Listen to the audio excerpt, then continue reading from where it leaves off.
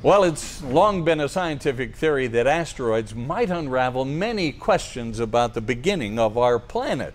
But humanity has yet to capture a sample until now. So many questions out there. Utah is about to play a vital role in a NASA mission called OSIRIS-REx that might answer some of those questions. Fox 13 News reporter Spencer Joseph recently traveled to the Dugway Proving Grounds, where they are preparing for its big arrival.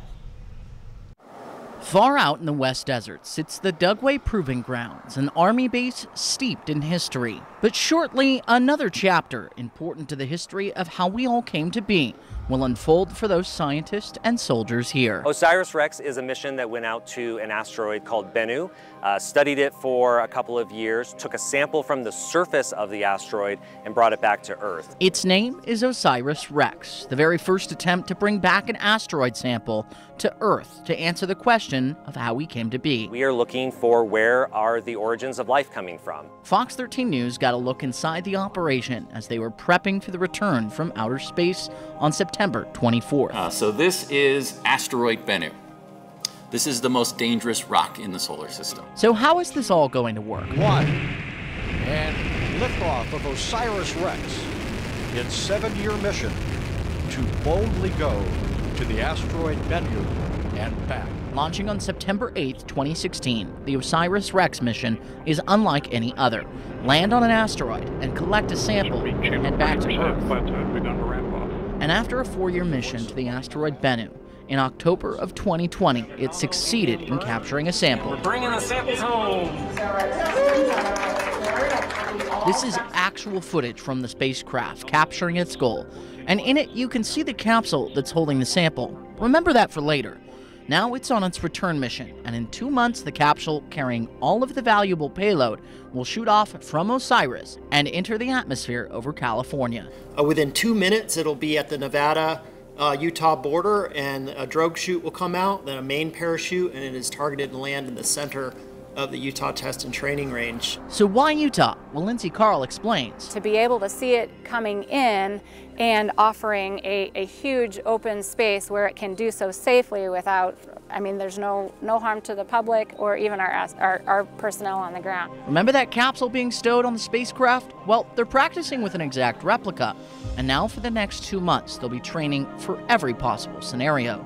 How do we keep everybody safe on the ground, and how do we recover the capsule in a most expeditious manner to preserve the science? The sample will be tracked by these large cameras and then flown by a helicopter to a clean room. And what you're looking at right now is a temporary clean room that our curation team has coordinated being set up here to do the initial processing of the SRC after it comes in. Once it's prepped, it will be flown to Johnson Space Center in Houston, where scientists around the country and the world will attempt to answer the questions of early parts of our solar system and potentially humankind itself. And for those getting ready in Utah, like Richard Witherspoon, that makes many years of leading up to this point all worth it.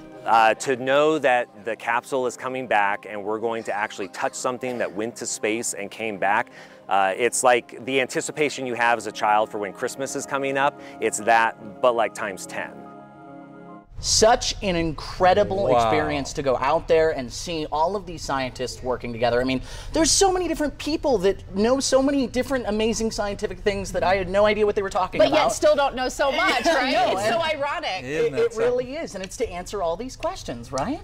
Well, you know, it's really interesting. Utah has for a long time been involved in the space program in a whole bunch of different aspects.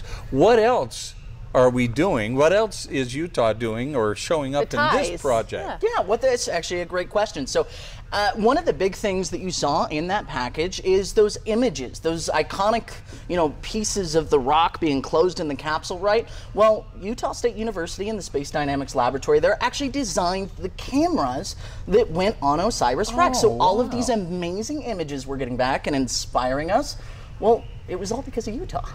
Utah on the map. Right, exactly, right. Somewhere in this galaxy. We know how to do it. Yeah. So show that really quick. This is pretty cool. So this is a patch that they got, and if you can see it, it's actually got the Tyrannosaurus Rex on there, and it's capturing the asteroid. I brought it out because I thought that was just the coolest thing. Named Osiris Rex. Yeah, Rex, right? You can put that on your coat. I got to look it up, and OSIRIS stands for Origin, Spectral Interpretation, Resource Identification, Security, Regolith, Explorer. Wow.